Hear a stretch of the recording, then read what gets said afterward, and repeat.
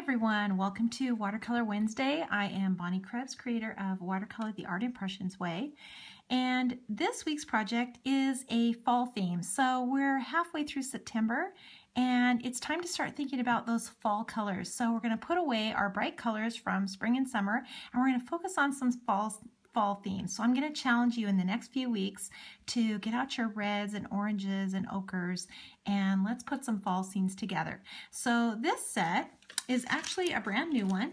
This is the Covered Bridge mini set, and it comes with these 4 elements, which I love. I did a tutorial on these birch trees. They sort of needed their own tutorial, but they're so fun to use. So this video, we're going to use the other 3. So we're going to use this tree, the Covered Bridge, and this little grouping of leaves right here. And then in addition, we just need one more image, the small grass from the foliage set.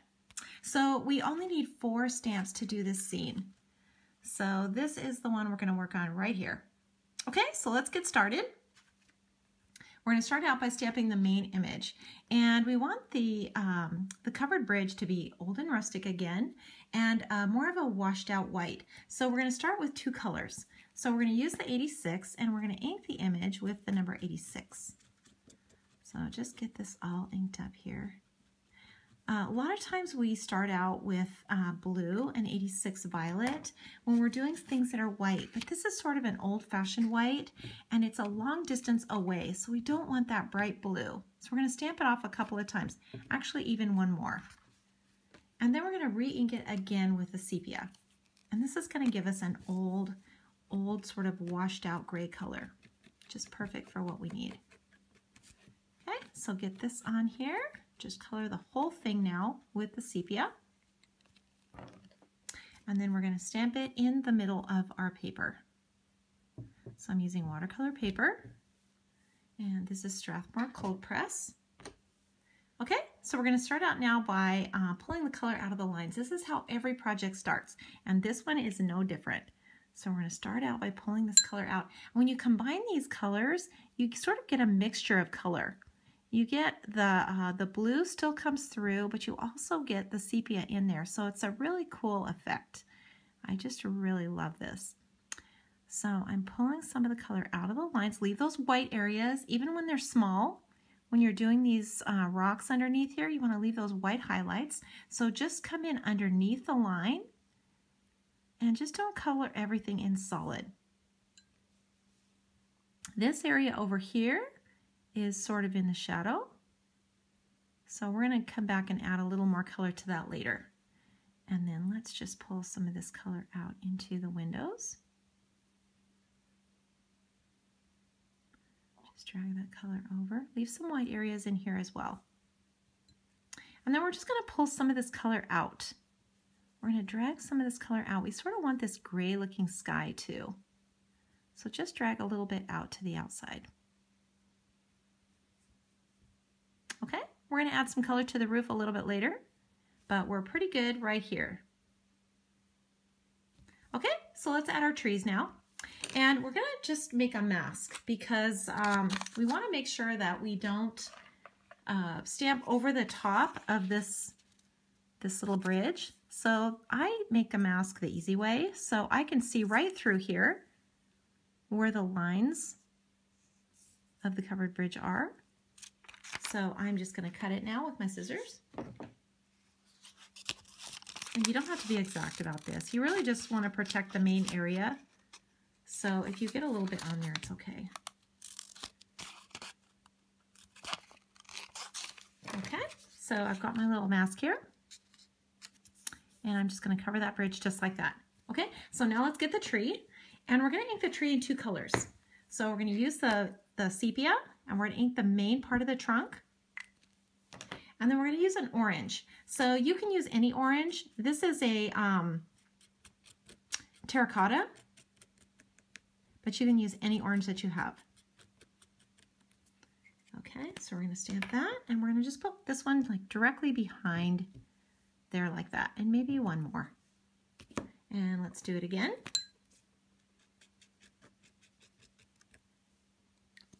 Ink this up. And then add some sepia now to the main part of the trunk.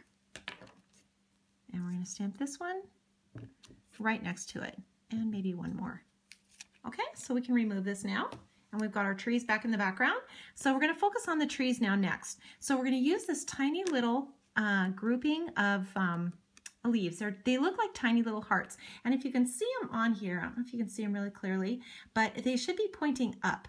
So they look like a little group of hearts, and the top of the stamp is actually the point. So they look like they're little hearts sitting right side up.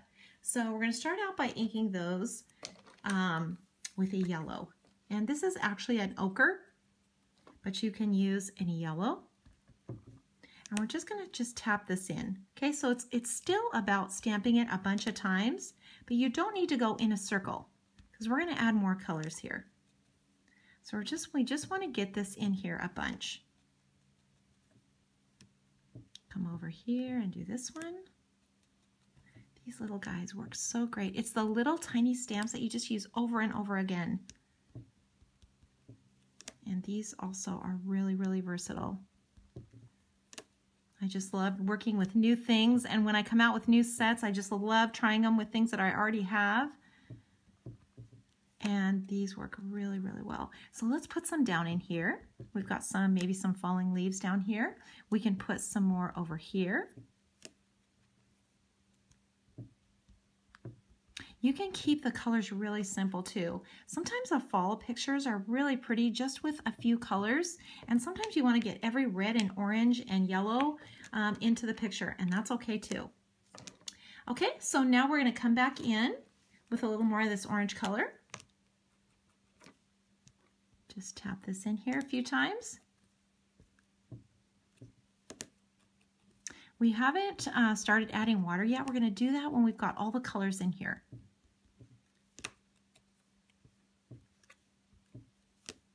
Add a few more down in here.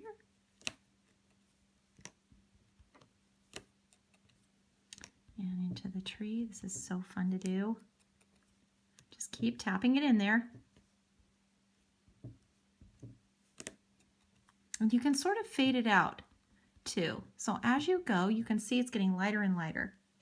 Okay, let's add one more color. We're going to go with a red.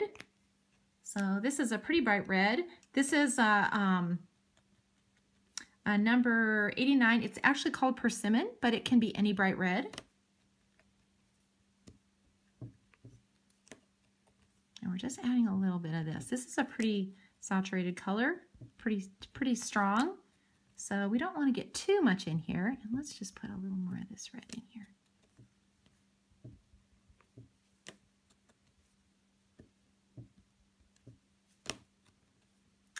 And it looks pretty good. We've got lots of color in here, so we're ready to start adding the water now. So dip your brush and pinch it off. We don't want too much color, so we're going to just start out by lightly tapping. These are really tiny images, so we want to just blend that color, but we want to still see the image a little bit. We want to see those leaves a little bit in the trees.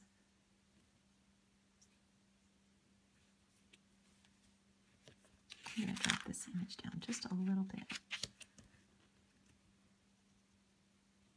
Okay, just keep jumping your brush around. Don't get too much water on here. Be careful not to get too much water. And you're not brushing or making any strokes of any kind. You're just tapping. So just lightly tap all this color. You can see it just starts getting more and more vibrant. So fun. And it's really fun changing the seasons too. It's fun doing those bright flowery pictures and spring scenes and summer scenes, but fall is really fun to do too. I'm going to do more in the coming weeks, so I want to inspire you to get out all these really pretty colors. Okay, that's about all we have to do there. Let's drag a little bit more of this color out so we can see a little more of the sky.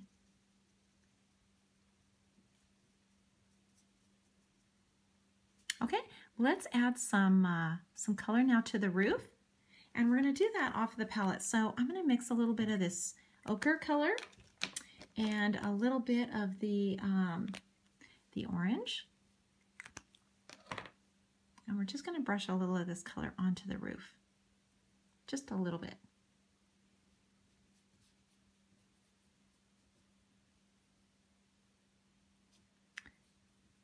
Okay, we can let that dry a little bit. We can come back in and add a little more. Let's put a little blue on here now. This is the number 86 African Violet. So this is the shadow color. So we want to put a little bit of this now back in here. A little more in the windows. Really want to darken these windows. And don't be too careful to color them in solid.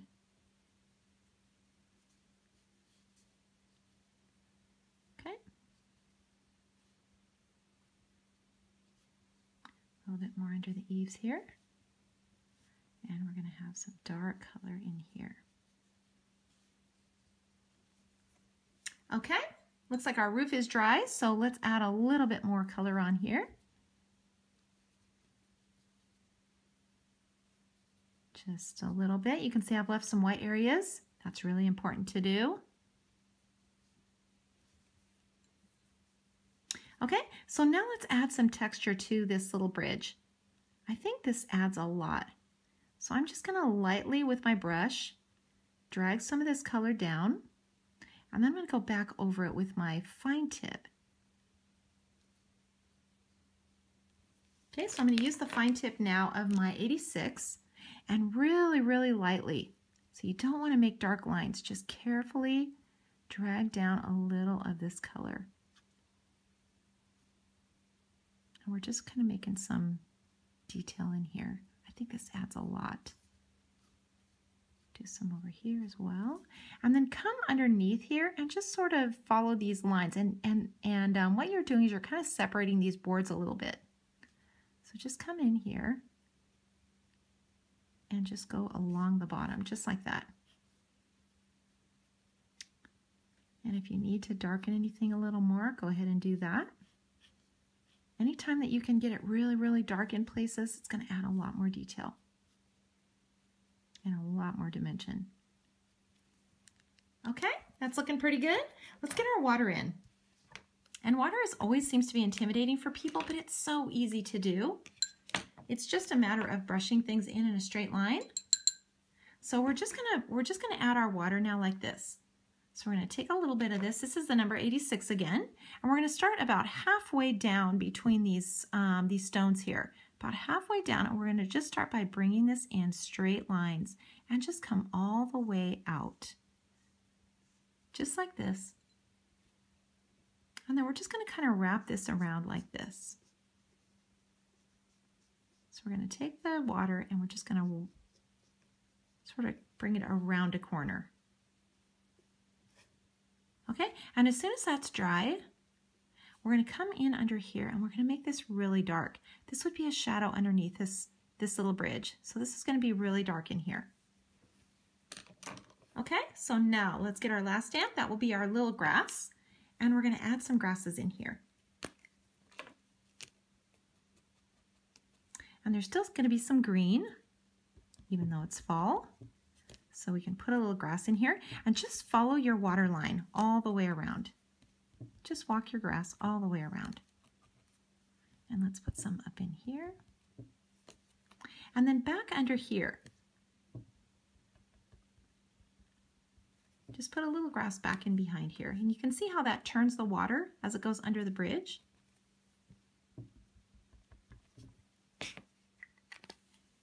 And I'll just bring that around. Actually, let's put a little bit more up here too. Grass is so fun to put in. And just tap it in there about 5 or 6 times.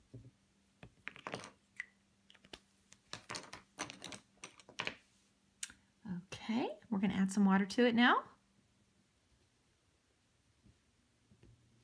Back in here. And just pull that color up and out.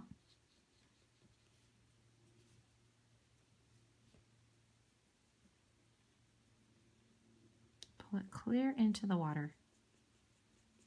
And you can see how natural that looks. You can put a little darker color back in the back.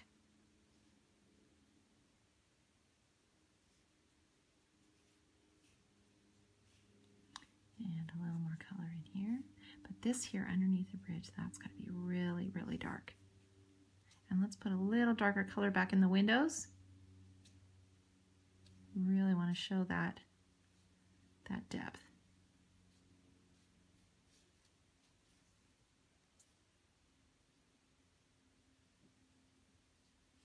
Okay, that's looking pretty good.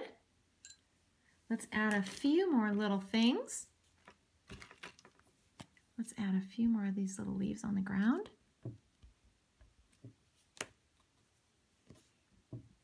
little more back in here. We can also add some up on the roof. Just a couple.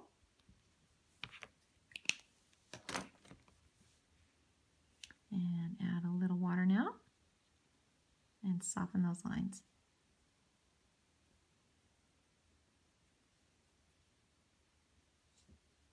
And we've got our first fall season, our first fall scene for the season. Super easy to do, and really this one, only 4 stamps. So you can do these quick and easy. They don't take a lot. And they're super fun to do. Okay, last thing to do is sign and date. Want to always do that. Sign it and date it. Put it on a card or put it in a frame and give it away and make somebody's day. Thanks so much for watching, and I will see you next week.